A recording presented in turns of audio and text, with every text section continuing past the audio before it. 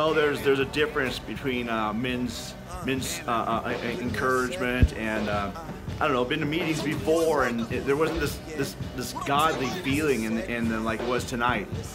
Kenya was on fire, just lit me up, encouraged me in my low points of my life, encouraged me for my goals, my highest aspirations, and encouraged me to know that God has given me the power to be anywhere in there that I want to be.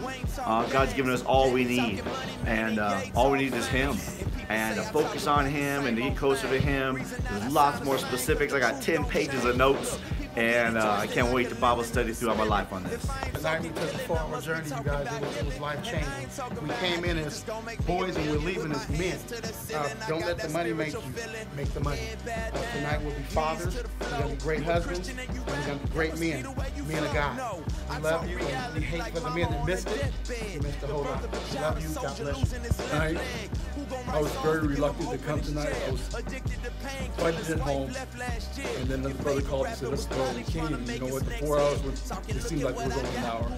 I mean, I just recommend this to every man to come and experience this, because I was hiding behind a lot of rocks, and God uncovered every single one of them. I mean, it was just transforming my life. I mean, I want to go home and I want to dress my wife, I want to dress my kids, my grandkids. I mean, there's so many areas of my life that God just put over with a comb and just brushed up all the junk that's inside the inside of men.